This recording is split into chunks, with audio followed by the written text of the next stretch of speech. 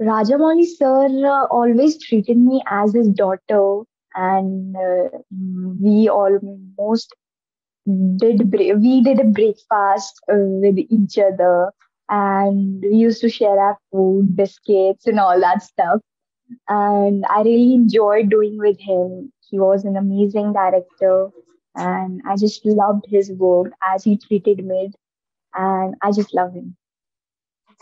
Okay, do you know Rajmouli sir's wife, Rama Garu? Yeah, I know her. How's your experience with her? They both are like amazing. His son, his daughter-in-law, they both are an amazing person because Pooja Akka, which is his daughter-in-law, she's also like our bonding was very good.